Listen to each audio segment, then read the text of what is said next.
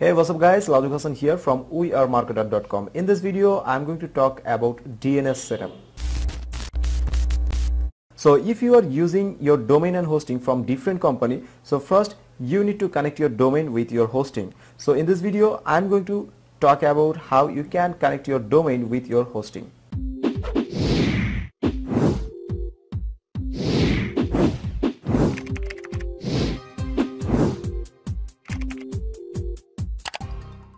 So now actually we are going to learn how we can connect our domain and hosting.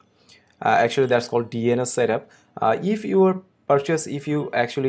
are using your domain and hosting from different company, then first of all you need to connect your domain and hosting using DNS information. So as an example, I am going to show you in my domain. I purchased that domain from namecheap.com and I want to use my hosting from hostgator.com. okay, so now if I want to connect my domain and hosting, then first we need to log in our Namecheap account and also log into my hostgator account.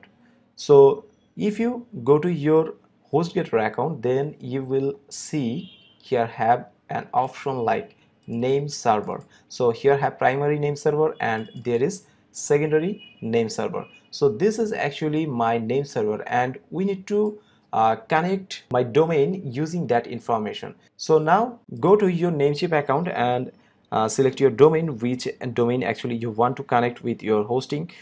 Just click on manage and you will see a option called name server. So in default it will be looks like that.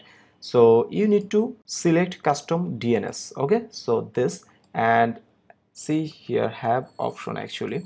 So you need to copy that name server and you need to paste it, name server 1, and you will get another name server from here. Just copy it and just paste it in here, and you need to click on update or save. Actually I'm not going to save this because already my name server is connected with that domain. And now go to your hosting company provider and search on here add-ons domain. So here have you will get domains option in the left side. Actually I'm using HostGator, so you see like domains option, and here you'll see add-ons domain. So click on it.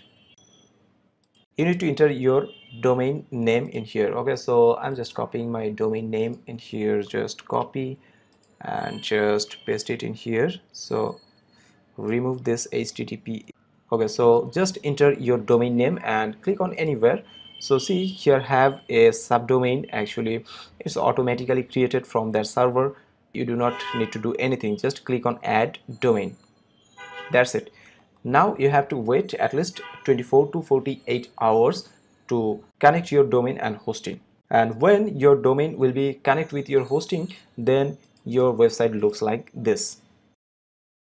So hope you understand that actually how you can configure your DNS from different companies. So thank you so much for watching this video. If you like my video, please don't forget to hit the like button and subscribe my channel for more update.